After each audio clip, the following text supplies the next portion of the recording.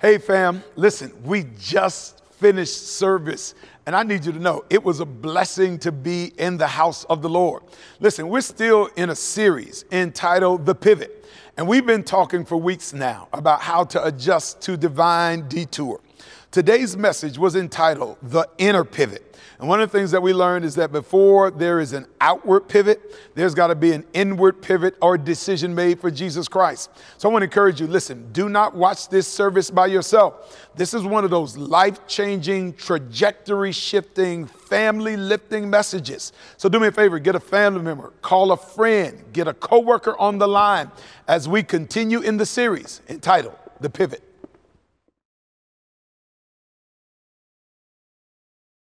And if you're glad he's coming again, let's put our hands together for the King of Kings and the Lord of Lords, giving him glory, honor, and praise this afternoon. Friends of mine, we're grateful and thankful. We're going to, in just a moment, continue our teaching series we've been in for a little over a month now, entitled The Pivot. And we've been talking about what it means to adjust to divine detours. It's been challenging our faith, growing us, making us a little bit uncomfortable and comfortable at the same time. And so we're going to continue a little bit further in that in just a moment. But again, just want to bring a few things to your attention, just reminding you that due to some of our graduation activities, we will not be meeting in person this Wednesday. We'll be meeting exclusively online this coming Wednesday. And then also next Sabbath, we will not be worshiping here, but we'll be joining all of our graduates, all of the parents and family and friends at the Von Braun as we worship collectively, as we celebrate God's goodness to Oakwood at this year's graduation service. And then just a reminder that the memorial service for Sister Ebony Lahing will be tomorrow here at 12 o'clock p.m.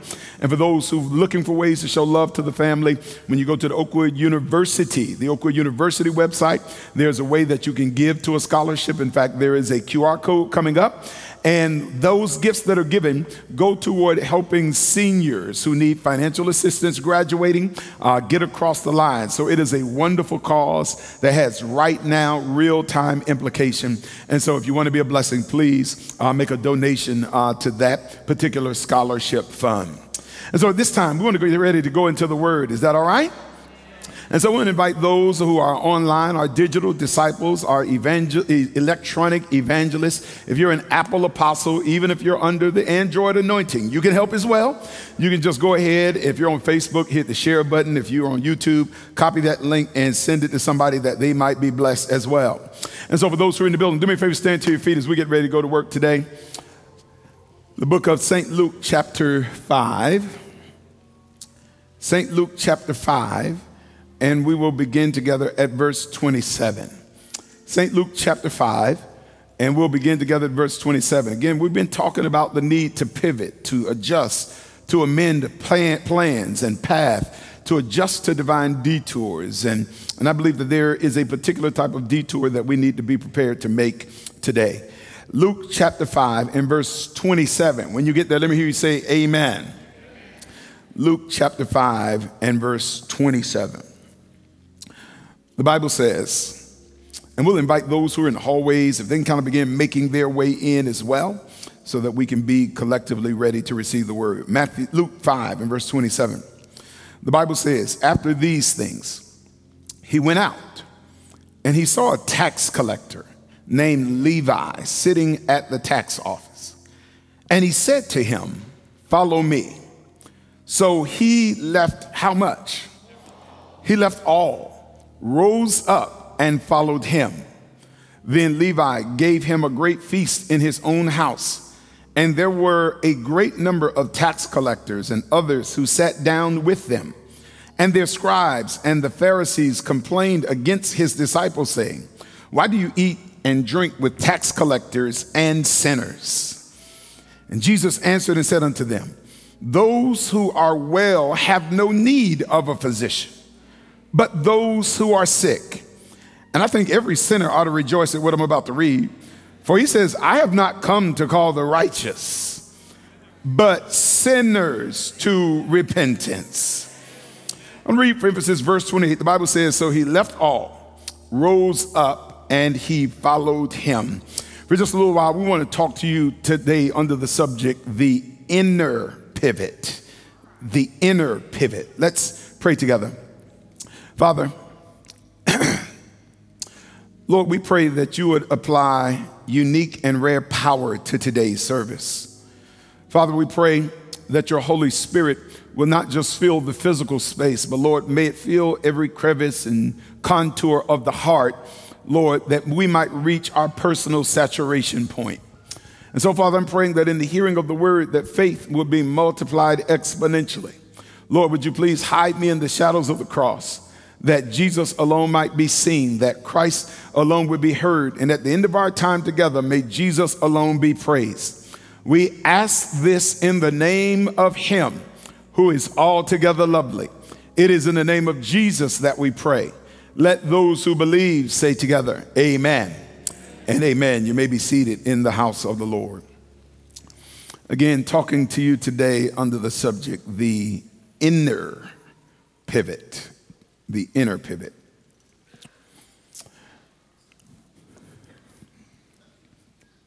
You know, friends, our text today demonstrates the radical nature of grace, and it shows why legalists will always be offended by it. You see, the first thing our story teaches us is that Jesus calls us while we're still under construction. You see, Christ doesn't just identify with us after we are finished. Jesus identifies with us even while we're still in formation. And I don't think, friends, I can rightly express how hated a tax collector was in this culture. First of all, a tax collector was a reminder to the Jews that they were under the oppressive yoke of the Romans in their time. In addition to this, a tax collector would not just collect what was due unto Caesar, they would pad that amount so that they might enrich themselves. And see, tax collectors operated with this arbitrary autonomy so that there was no recourse against the oppression that they leveled against you. And so understand that those who are tax collectors, in fact, the term publican, some believe that it was somewhat of a slur reserved for Jewish tax collectors who simply worked on behalf of the state to bring oppression to their own people. So that a Jewish tax collector would be seen as an Uncle Tom or Chicken George, a traitor of his own. And so if you were to have a sliding scale of morality in the day, at that time you would have prostitutes, then you would have murderers, then you would have pedophiles, and at the bottom of the ladder would be tax collectors. In other words, even the murderers look down on tax collectors. And friends, I need you to know that Jesus is not deceived about who Matthew actually is. In other words, he doesn't run into him in the supermarket. He does not bump into him at church. He literally calls Levi while he is in the office collecting taxes. But friends, isn't it absolutely like Jesus to take the most hated and most reviled and most repugnant and most offensive and allow that person from culture to stand next to him? And see, friends, I need you to get that the love of Christ is so immense that do you know that Jesus never becomes ashamed of his children? Let me say it again. See, I need you to know that Jesus loves us so much that no matter what we've done, he never becomes ashamed of us. In fact, friends, man, I am on 10 that he never disowns us. He never shuns us. He never disassociates himself with us. And isn't it crazy that even when we're a little nervous about claiming Jesus, Jesus is still bold about claiming us. And in fact, it's kind of trippy to me because sometimes we get a little tentative about claiming Jesus out loud. In fact, some of us won't claim him in public. Some of us are with Jesus on the down low. Some of us won't tag Jesus on his public page. We're always in his DMs. But the good news for the sinners today is that no matter how stuck on stupid you have been, your Savior still publicly lays claim to you and is never ashamed of you. How many of us know a real father is never ashamed of his children?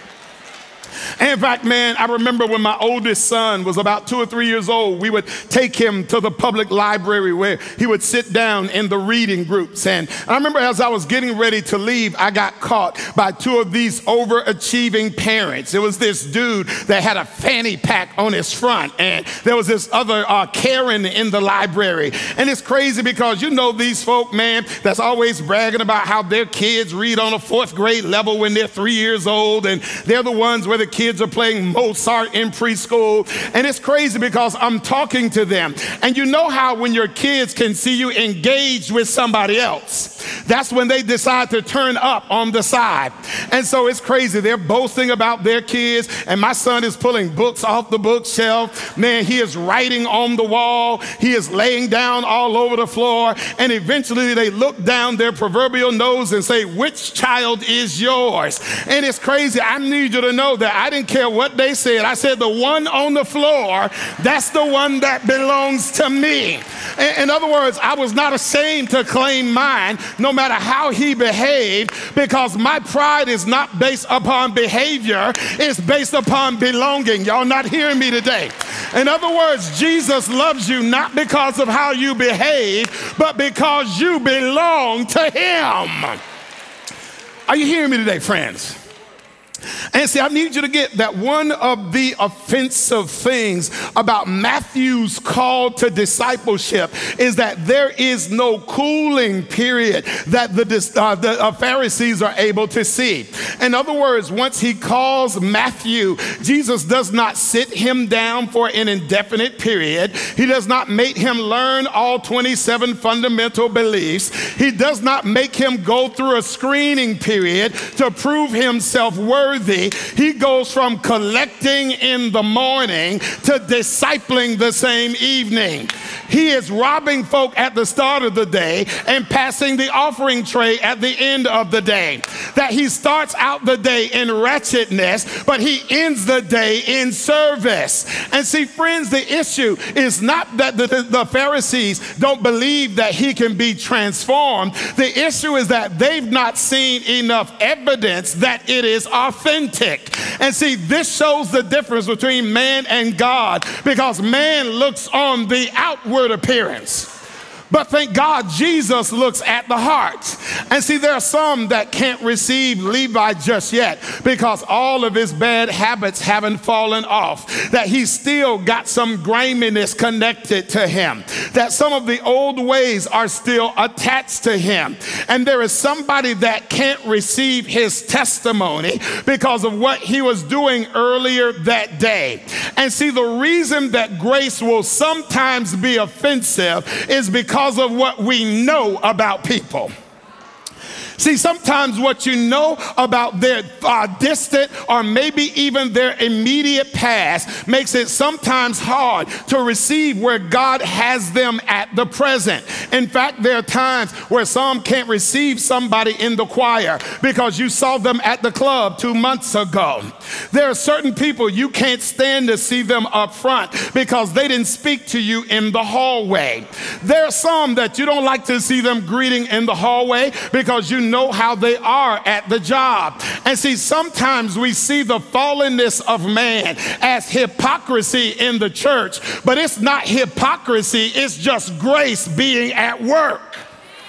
See, it takes a mature mind to understand that I am not trying to lower the standard. I'm just espousing the power of God's amazing grace. You see, the truth is, friends, that if church life was too sterile, if the church was too perfect, if church folk were too flawless, then it would be intimidating to sinners. In other words, if it operated too perfectly, then guess what? Righteousness would not be unattainable. But see, sometimes God positions you to see somebody's transformation from the very beginning and see it all the way through to the end. And the reason God wants you to see the flaws is so that you know what's possible for you. Y'all not hearing me today? In other words, if you just saw the finished product, you would think that you can never arrive. But if you've seen some people start at A and they wind up at F, man, if they can do it, it becomes proof that you can do it. Listen, I remember when I first took on my responsibilities here at Breath of Life, man, one of the things that made me anxious is I like talking to a crowd, but I don't really like talking directly to a camera. And it's crazy because I would see my peers in media ministry, they would do these promos and videos and it would be flawless. And I didn't really think I could pull it off until I went over to It Is Written and saw my man John Bradshaw. And when I was with him, what he did was he allowed me to see him go through the process. And so I was able to see him have to take 3 takes. I was able to see him flub. I was able to see him start over. And I need you to know, if all I saw was the video, then it would seem like I can't do it. But once I got to see the process, I said, even old stumbling me can do that. And see, sometimes God positions you where you see them error and you see them flub and you see them have to start over and you see them have to take another take, because it's proof that just because you stumble, you ain't by yourself. You have to start over every now and then. And if God can bring it around in them, then God can bring it around in you. Are y'all hearing me today, friends? See, y'all looking at me like I'm crazy today. See, how many of us know when they are looking at a diamond to determine its authenticity, if it seems too perfect, they gonna say this is a fake, it's cubic zirconium. But it is the flaws, y'all not hearing me today, it's the flaws that authenticate that there's been a process of pressure that turned it from coal to a diamond. So guess what? It's the flaws that make it real. And do I have at least 7 or 8 flawed folk in this room that can thank God for the flaws? Because it is the flaws that authenticate that I've gone through a process. I don't want no cubic zirconium Christianity. Are y'all hearing me today, friends? Now, there is a hypocrisy in the church. And the hypocrisy is this. See, when I said God calls people under construction, we all shout it. But see, we only really shout when the grace is being applied to us. Oh, y'all about to quiet. In other words, we feel like our sins deserve grace, but we feel like their sins don't deserve the same grace. Are y'all hearing me today? In other words, we want God to cover our stuff and expose theirs. But see, the offense of grace is that he doesn't just, man, filter the grace to those like you, but he covers all of the multitude of sins so that we can all be liberated through his power. Are you hearing me today, friends? And so I need you to know that church ought to be a place where we hold each other morally accountable. It ought to be a place of correction when we are erring. But guess what? We ought to look at one another through the lenses of divine grace, so that if somebody walks by and don't speak to you, don't get mad. Just remember, they under construction. If somebody gets an attitude with you on the road, don't get mad. Just remember they're under construction. If you find out some dirt or information, don't expose it. Just remember they're under construction. And see, I need you to know the good thing about Jesus is that he doesn't wait till we are finished. He calls us while we are still under construction. Second thing that this story teaches us, family, is that sometimes, no, all the time, an outward pivot must be preceded by an inner pivot. Now, friends, the story of the calling of Levi, this is one of those texts, Dr. Newborns, when I used to read it, it would get on my nerves because it seemed too clean and mystical.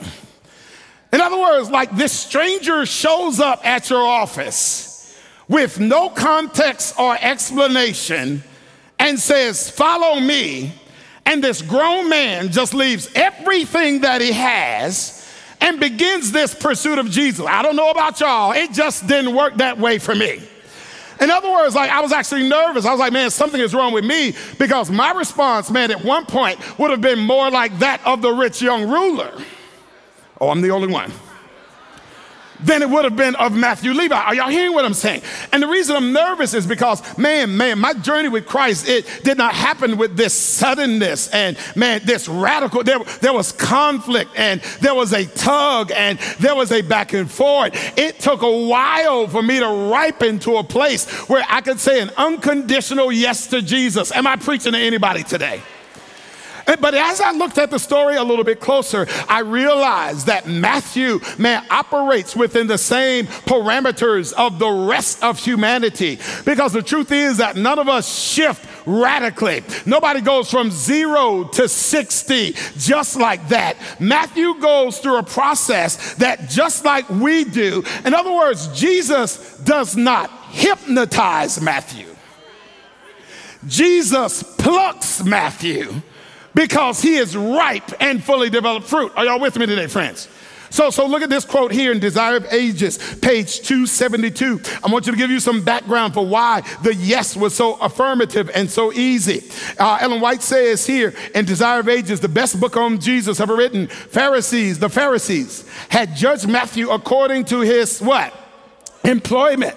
But Jesus saw in this man a heart open for the reception of truth. Matthew had listened to the Savior's teaching. As the convicting Spirit of God revealed his sinfulness, he longed, did y'all catch this? To seek help from Christ, but was accustomed to the exclusiveness of the rabbis and had no thought that this great teacher would notice him. Did y'all catch this? In other words, I need you to know that Matthew had made an inward pivot before he ever made an outward pivot.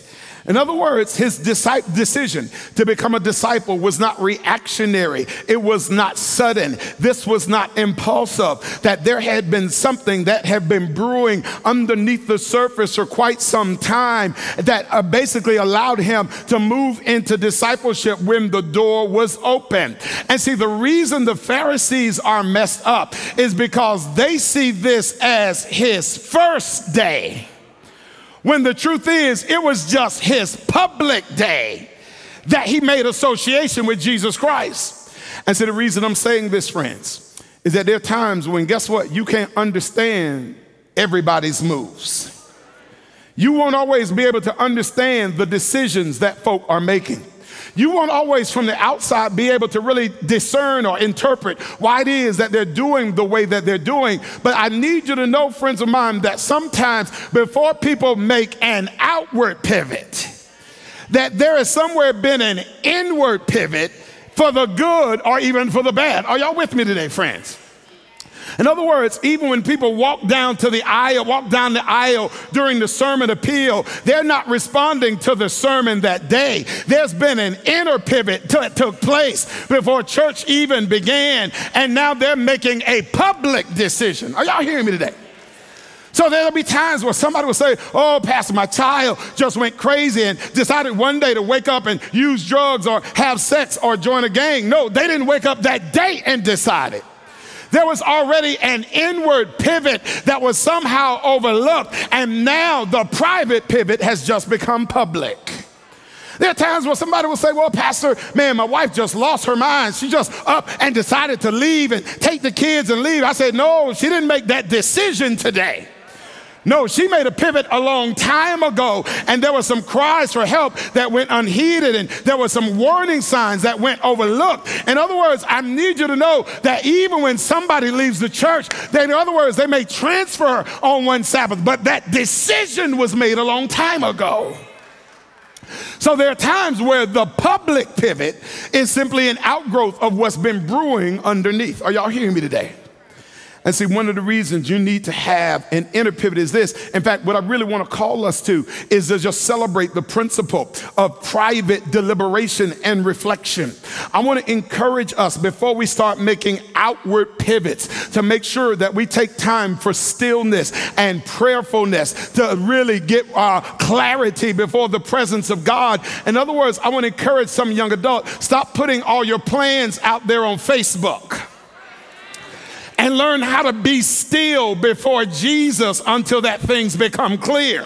I need you to get to a place where you pivot first in the spiritual realm before you begin to pivot publicly in the physical realm. Because one of the things I've learned is that public pivots are temporary if they're not preceded by a private pivot. Are y'all with the pastor today? And see, there's some reasons I need, please, young adults, to hear me on this. There's some reasons that you need to have a private pivot first. See, the first reason you need to have an inner pivot is so that inwardly you can count the cost. In other words, before you make that decision publicly, there needs to be a private exploration and meditation on how expensive the tolls are on the road you're about to travel on. In other words, man, you need to see how expensive it is to be a wife.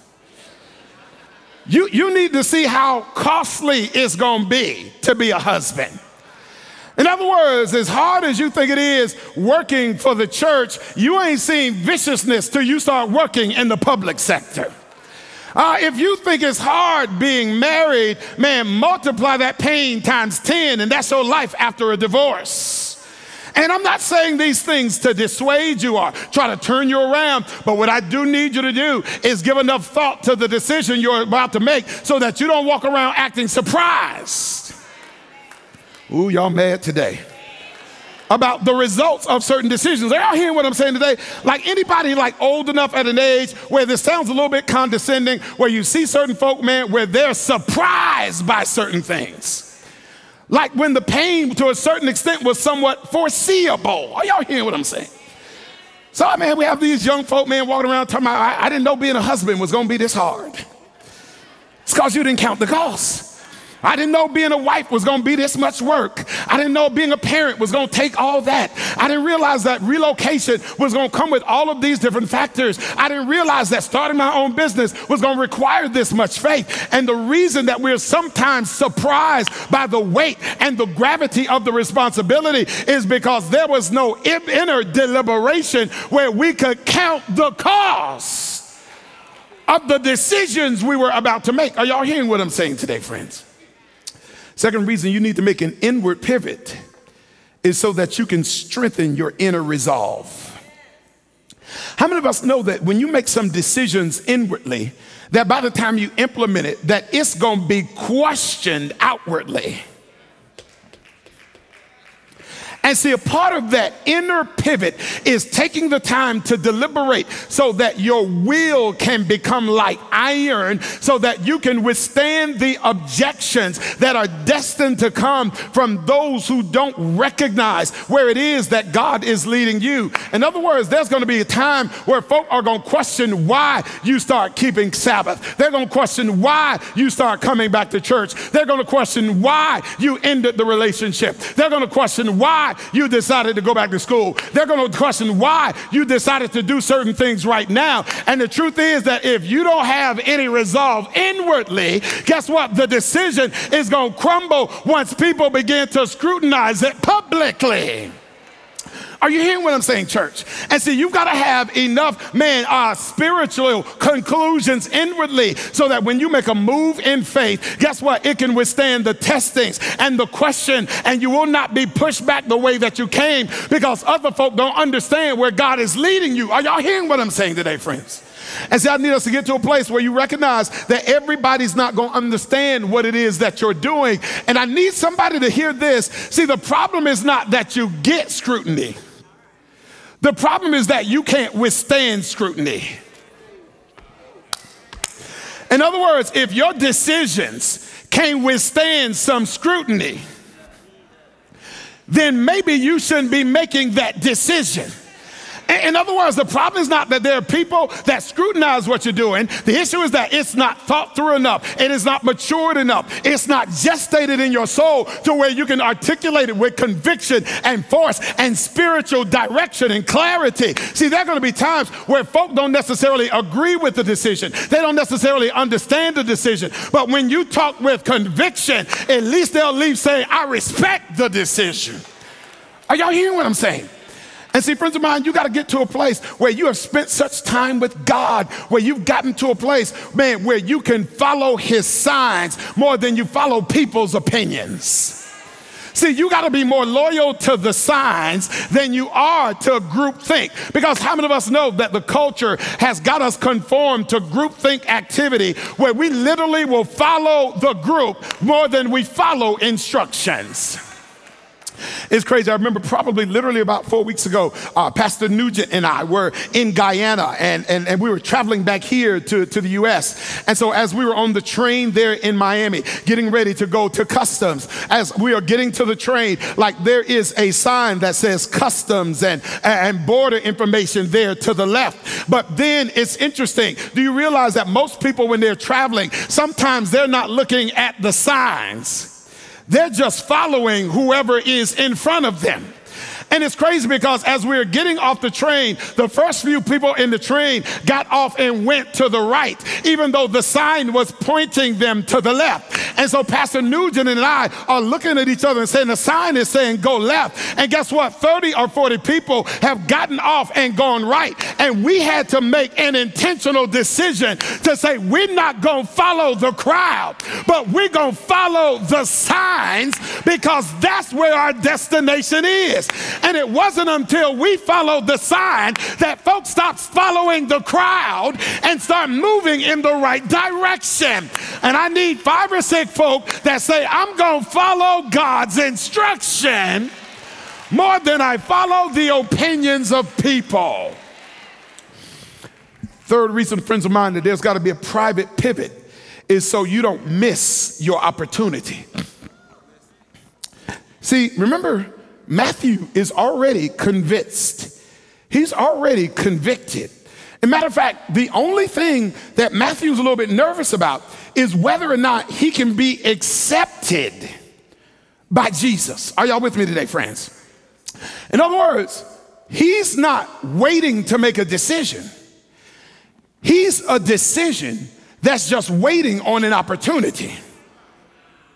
So that Matthew already made it up in his mind what he was going to do. Now, the reason you got to make sure that the opportunity never precedes the decision is this. Is because if Jesus shows up before he makes the decision and says, follow me, understand that he ain't going to get 3 weeks to deliberate about whether or not he wants to follow. He's not going to have 6 weeks to vacillate and decide whether or not he wants to follow Jesus. But because he already made the decision, guess what? The open door and the opportunity follows him.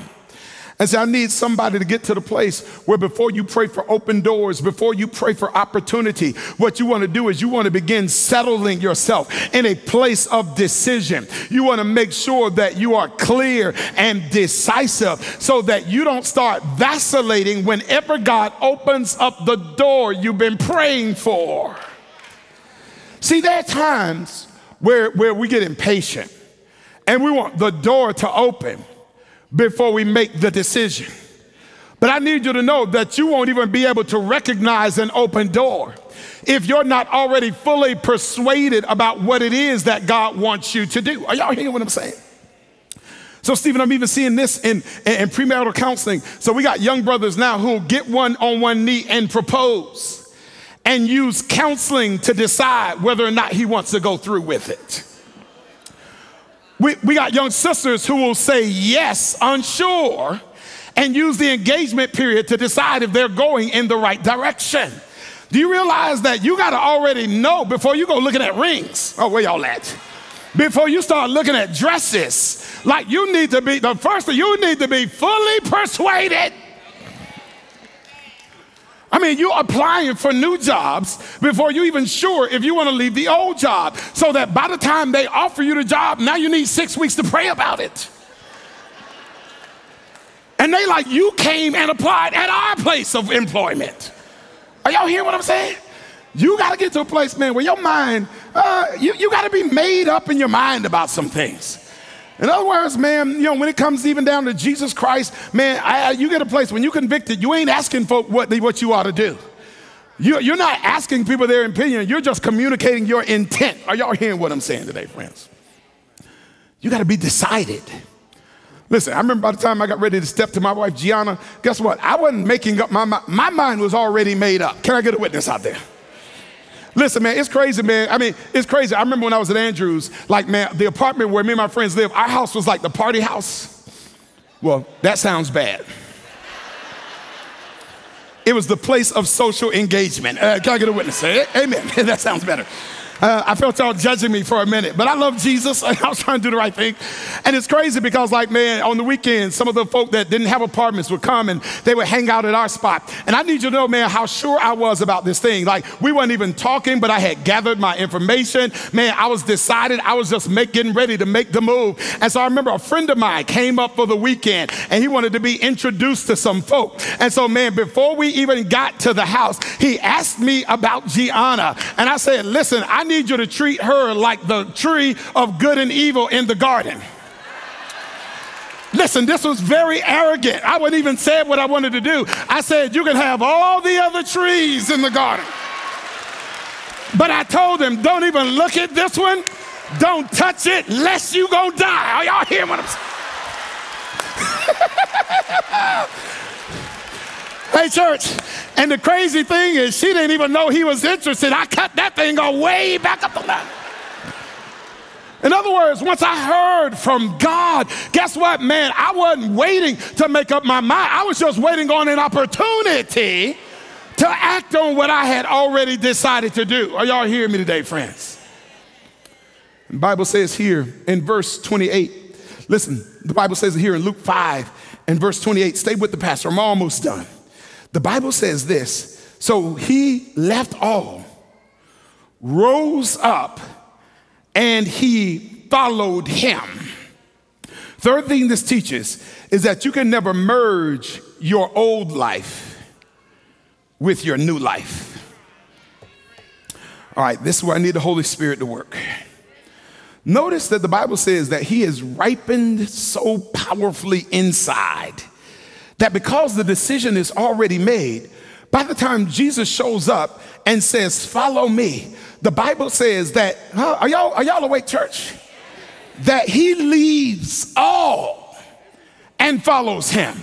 In other words, when he begins following Jesus, he don't take no record books with him.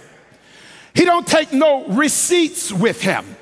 He doesn't take any of his ill-gotten gain with him into his new journey with Jesus Christ. The Bible says that he leaves everything behind in pursuit of his relationship with Jesus. And see, I need somebody to understand this about conversion. Conversion is not a merger. Conversion is a hostile takeover. It is literally where I place myself under the authority of somebody else. And see, friends of mine, I need us to know the reason that sometimes godliness feels so hard is because we're trying to merge principles that are not compatible.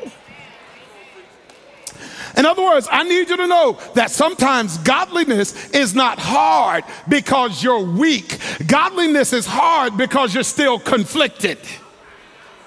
See, the more decided you become, the actual easier godliness actually is, because godliness is not the result of how hard you work or how good you are. It's a reflection of how connected you are to the full tenets of the power of Jesus Christ. See, and that's why Romans 12 says, don't be conformed to this world, but you've got to be transformed by the renewing of your mind, so much so that your mind has got to be so renewed, so totally scrubbed and wiped clean like an Apple computer, so that you're not trying to merge stuff that is not compatible. In other words, man, there are principles that you got to leave behind.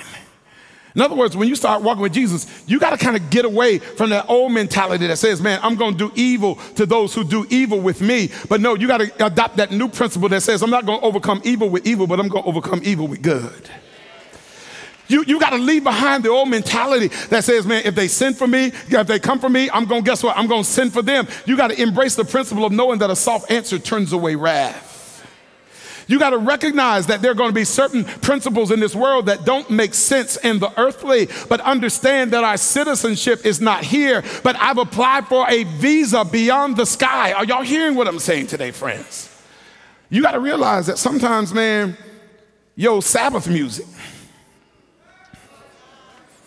ain't going to merge with your Saturday night music.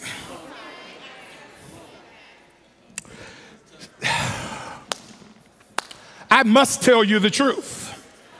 See, we wonder why it's so hard. Why I always take one step forward and 3 steps back. Why am I high on Sabbath and I'm struggling on Wednesday? Why am I so up and down? Why is there so much fluctuation? It is not because God is not real or not because God is not able. The reason, man, I struggle is I bring my own conflict because I try to plant things that are not compatible in the same soul. Are y'all hearing what I'm saying today? Man, I think most of us here, we know artist Sidney, who was a farmer. And one of the things he taught me before he left, he says, listen, Pastor, one of the things I'll never do, he says, I'll never plant heirloom or natural corn seeds too close to genetically modified corn seeds. And he says, the reason I'll never plant the natural stuff too close to the fake stuff is because of what they call cross-pollination. Because he says if the pollen from the fake seed gets on the natural seed, he says the natural seed will become converted and it'll take on the texture and the taste and the coloration of the genetically modified seed. So I can't even plant them that close together. And the reason that we sometimes struggle is because there's spiritual cross-pollination taking place on the inside of the soul, because we've been born of the natural seed of the Word of God, but we are planting the seeds of this corruptible life, and there is cross-pollination taking place. And even though we've been born of the Spirit, we taste like the world and look like the world and act like the world when we just need to root some stuff up out of our lives. And see, I need you to notice something, which I think is very encouraging about the sequence of Matthew leaving all behind. See, it's going to bless somebody. So I need you to know that leaving all behind was not a prerequisite for becoming a disciple. Leaving all behind was a byproduct of becoming a disciple. Oh, Jesus. Listen, if y'all could have saw me in my office this week, man, y'all would have thought something was wrong with that boy. Let me say this again. That leaving all behind was not a prerequisite for following Jesus. It was the byproduct of following Jesus. In other words, he didn't have to leave everything behind in order to become a disciple. See, Jesus called him in the tax office. Jesus called him while he was calling taxes. The same way he calls you when you're in the club, and he calls you when you're in cohabitation, and he calls you knowing you're a gossiper, and he calls you knowing you're no good. He calls you right where you are. See, some of us don't like the language of what I'm saying, but I need you to pay attention to the result. In other words, he does not make leaving all behind a prerequisite for salvation. The power to proceed, the power to leave all behind is not applied until he accepts the gift of salvation. See, there are some of us who are afraid to say yes to Jesus Christ because we don't feel like we are ready enough. See, there are some of us that are walking around under this old paradigm that feels like, man, I can't say yes to Jesus because I still have this habit, and I still have this desire, and I still have this struggle, and I still have this thing attached to me. And see, there is this operating, man, thought that says, man, before I say yes to Jesus, I've got to get some things right. I've got to clean some things up. And see, the problem with that approach is we feel like we've got to audition for salvation. See, how many of us understand that in Christ, you don't have to audition? In Christ, you've already been given the part because of the work of Jesus that has been done on our behalf. In other words, friends, I need you to know that the power to leave all behind will never precede your decision to follow Christ. It is not until you make the decision to start following that the power to nullify the old life and to mortify the flesh and conquer the old desires, that doesn't precede the decision, it follows the decision. And see, and this is why some of us are messed up, because, man, we think that we've got to prove ourselves worthy for salvation.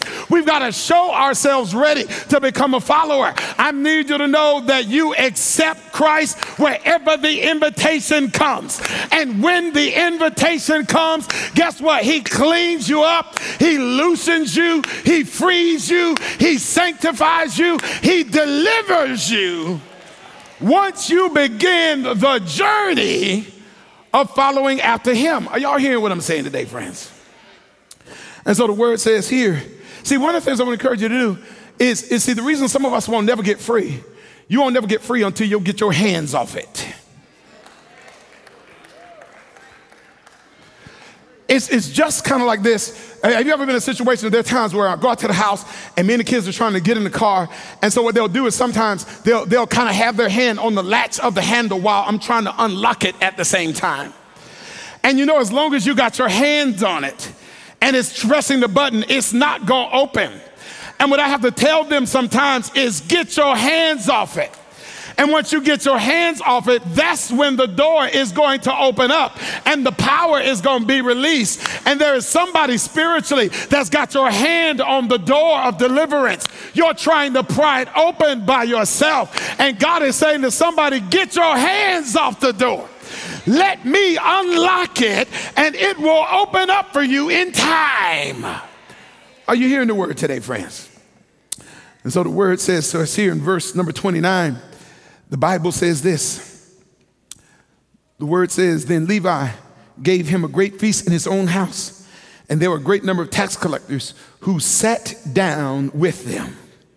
Next thing this teaches, friends of mine, is that when you get converted, you condemn your old life, not your old friends. Let me say it again. You condemn the old way, not the old friends. See, you have to lay aside habits and customs and ideologies and thoughts. But guess what? You may have to put some space between you and some old friends. But guess what? You don't condemn those old friends.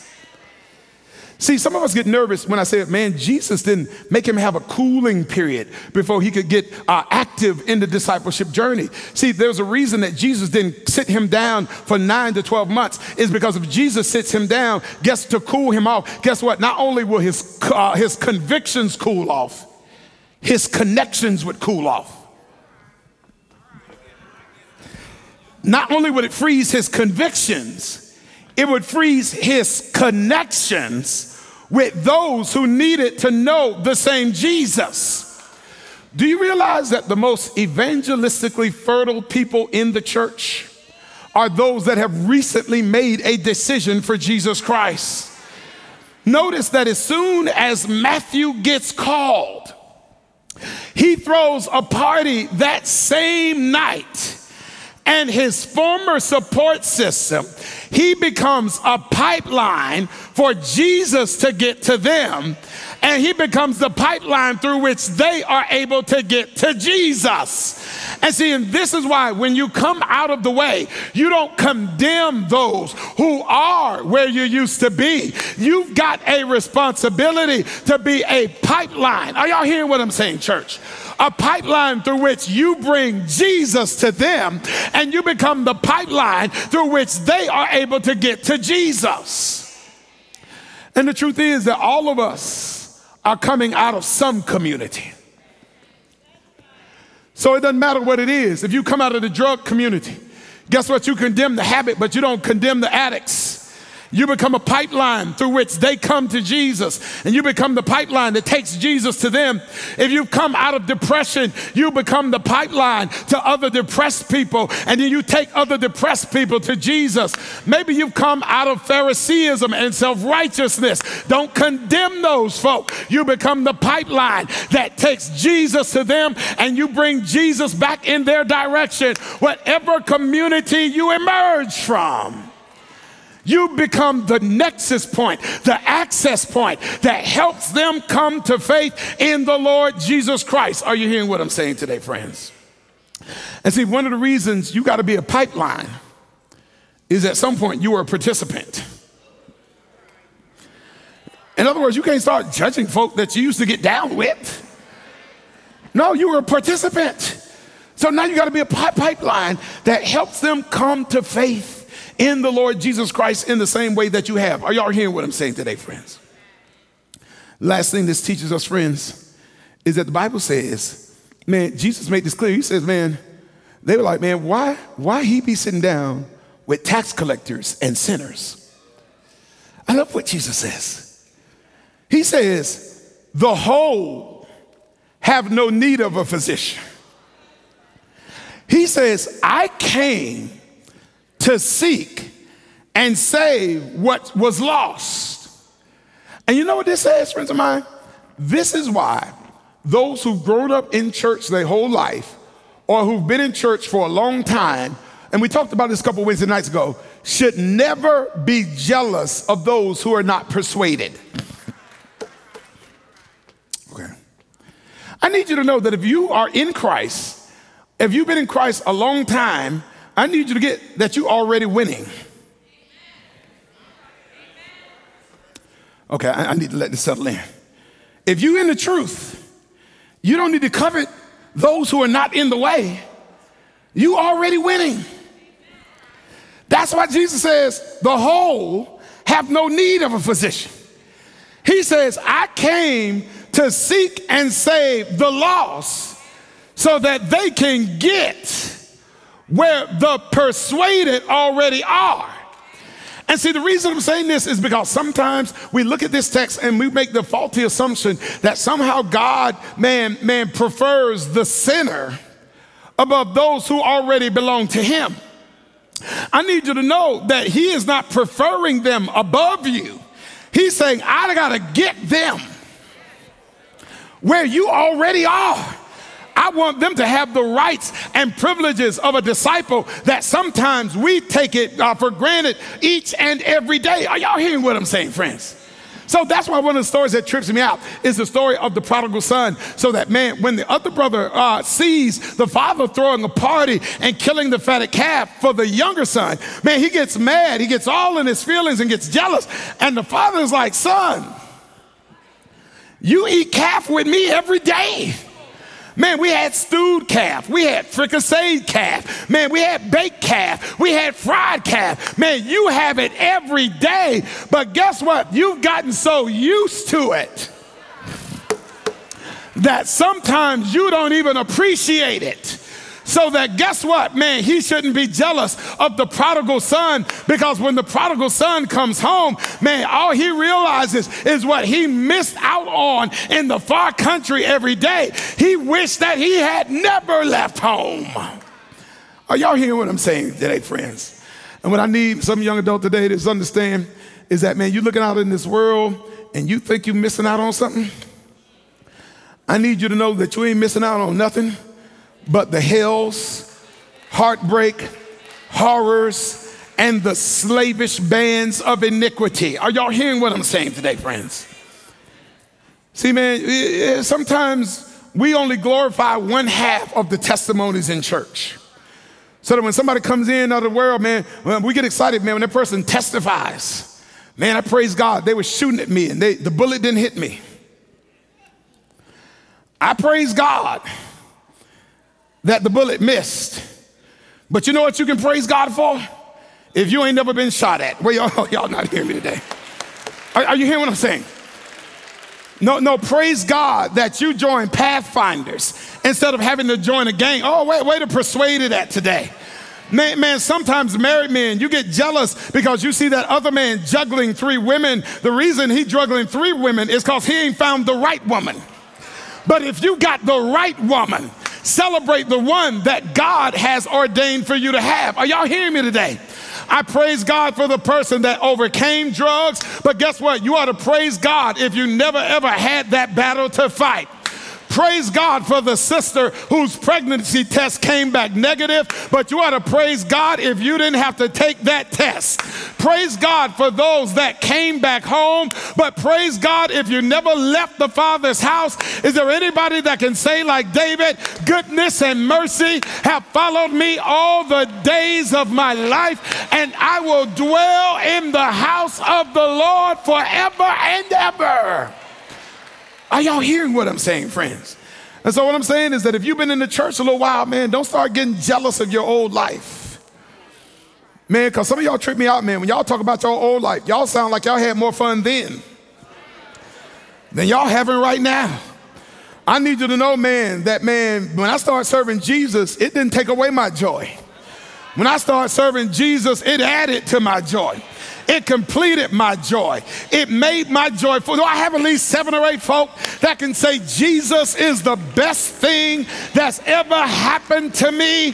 Man, there is somebody that's saying, Lord, I thank you that I've been healed. But somebody can say, thank you that I've been whole, because I've been walking in the ways of the Lord for quite some time. I thank God that because you walk with him, you've been blessed in the city, blessed in the field, blessed when you come in, and blessed when you go out. Somebody saying, Lord, I thank you that you restored the years that the locust stole away. But somebody can say, I praise God that he rebuked the devourer for my sake, and I was able to walk in his mercy and in his divine grace. And what I'm saying is, no matter how God brought you here, don't look on them, down on them, because their path was different. Just thank God that we all made it here by the grace of the Almighty God. And see, I need somebody to know that no matter what your path was. So maybe some of us got delivered from street life, world life. And then maybe some of us just got delivered from lukewarm Adventist apathy. Some of us got delivered from Phariseeism. Listen, no matter what you got delivered from, praise God that you have been delivered. Because the crazy thing about it is, when Jesus said, I came to seek and save the lost, the Pharisees thought he was talking about the tax collectors. No, he was talking about them. Because you realize that there are no tiers of saved. There's no hierarchy of salvation. And the reason there's no hierarchy of salvation is because there's no hierarchy of sin. Because, you know, we in our mind, we kind of have a hierarchy. So we can tell our little white lies. We can do our little church gossip. Oh, y'all quiet. Because they're a group of socially acceptable church sins. Or we can talk about, oh, how, you know, I struggle with a little pride. The Bible says pride is an abomination.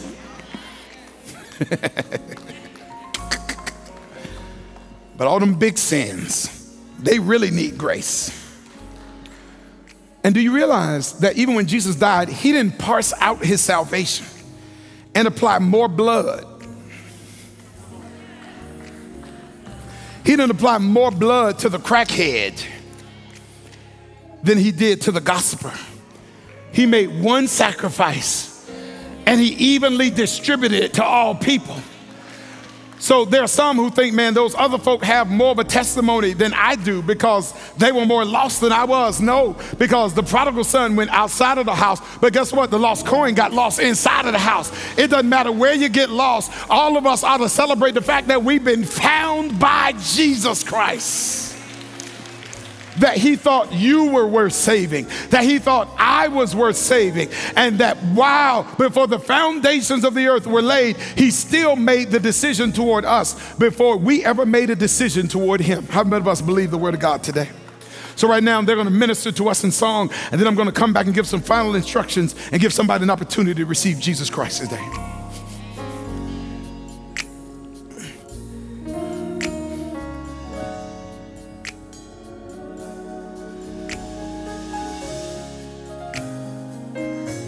Hallelujah, we're so grateful. You thought I was worth saving, so you came and changed my life. You thought I was worth keeping, So you clean me up inside. You thought I was to die for. So you sacrificed your life so I could be free, so I could be whole, so I could tell everyone I know I was worth saving. We bless your name. So you came to change my life. You thought I was worth keeping. So you cleaned me up inside. You thought I was to die for. Oh, so you sacrificed your life so I could be, so I could be, so I could tell everyone I know. Let's take it up, say you thought I was worth saving. I'm so grateful for your grace, Lord. So you came to change my life. You thought I was worth keeping.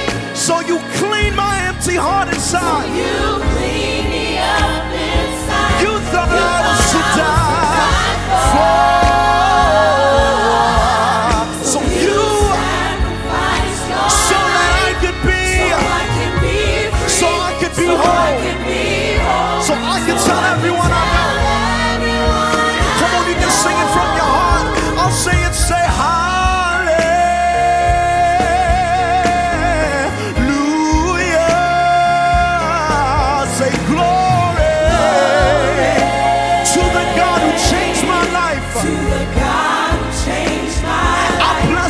and I will praise you. I'll worship you, Lord. I'll lift your name on high because I am free, because I am whole. And I'm gonna tell everyone I know. Come on, open up your mouth, say hallelujah. I'm thankful for your grace. I'm thankful for your mercy, Lord.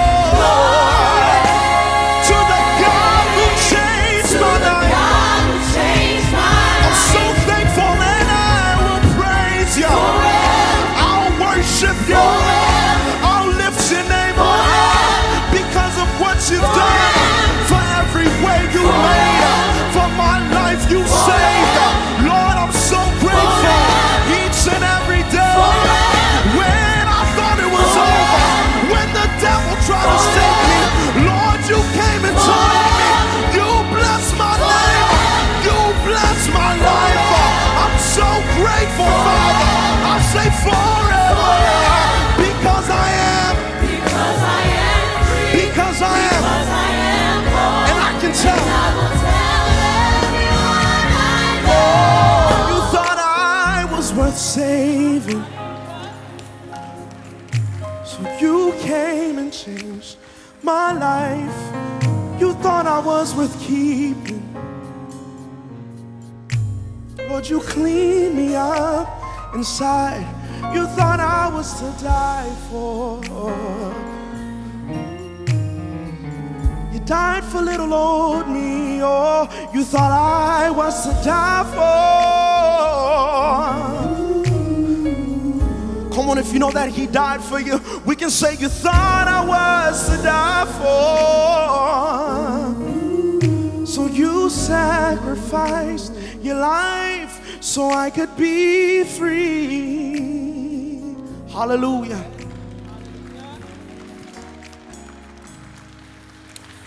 Right now, church is standing to its feet.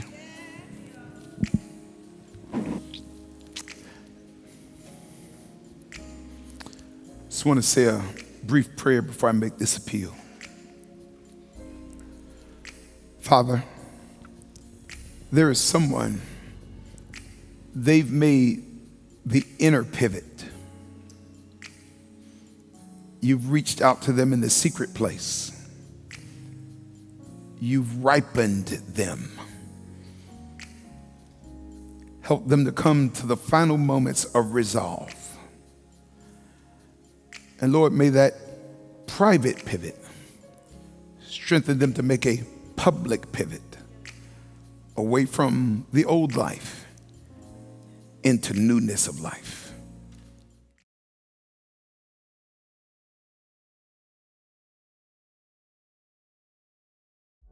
For the past 49 years, Breath of Life has been presenting the gospel of Jesus Christ from a contemporary urban perspective. In 2023, we plan to grow our reach, and your donations are what help make that possible. This year, our major goal is to launch our Breath of Life weekly broadcast into 5 new cities. In addition, we're excited to introduce our new Breath of Life Kids platform with original content created with your little ones in mind. We'll continue with innovative programming, dynamic preaching, and sharing the gospel through evangelistic campaigns. Here are the 5 ways that you can give. You can give online at breathoflife.tv, by mail at P.O. Box 5960, Huntsville, Alabama 35814, by phone at area code 256-929-6460, or by texting the phrase give the number 2 BOLTV to 1-888-364-GIVE, or by Cash App at $Breath of Life TV. Every single dollar you give goes right back into the ministry and allows us to share the good news of Jesus Christ all over the world. We pray that God's favor will overtake you as a result of your generous gifts to Breath of Life. God bless you.